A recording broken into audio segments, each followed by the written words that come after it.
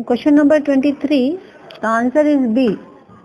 Again there is an electrophilic substitution reaction and the selectivity will be with respect to electronic effects. The methyl group will exert hyperconjugation and reaction will take place at its para position. The para position of tertiary butyl group is occupied. So the only position where major product can be obtained is para 2 methyl group. The answer is question number 25. It is a good question of aromaticity and its answer is D.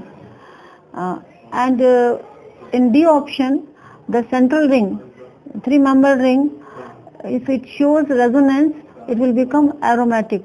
And the 2 phenyl rings are also giving plus R effect to it. So its dipole moment will be maximum. While in other compounds like in option A, there is simple dipole moment and there is no component of additional aromaticity. In B, the central ring will become anti-aromatic if it shows resonance in C double bond O group, and in option C, there will not be any component of aromaticity and a simple C double bond O resonance will take place without any additional advantage of aromaticity. So D is the best answer, which will be most polar, as by resonance in C double bond O group, aromaticity will exist in the central ring. Question number 26. The bond angle order should be like H2O followed by OF2, then H2S, then H2SE. When you compare H2O and OF2, due to more electronegativity of F, the bond pair will shift more towards fluorine according to VSEPR theory, so bond angle decreases. And after that, as we go in the third period and the fourth period, the size of central atom increases and the bond angle decreases. In question number 27, the molecule methane is given to us. It has 4 bonds, like 4 CH bonds are there. So for every bond, 2 molecular orbitals will be formed. One will be bonding molecular orbital and another will be anti-bonding molecular orbital.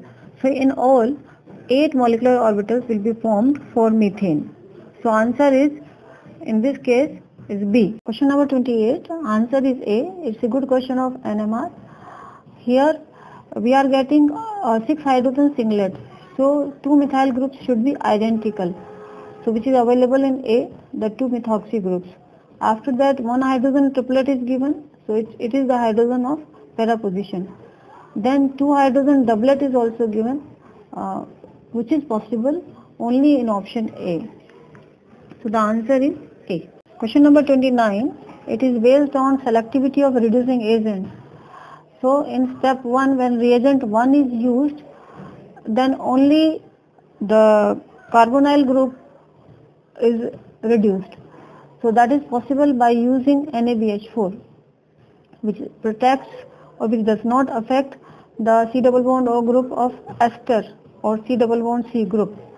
And in second step, the reagent 2, we can use lithium aluminum hydride, which will reduce the ester group, and lastly we can use H2Ni, which will reduce C double bond C group. So only this order can be used, which is available in option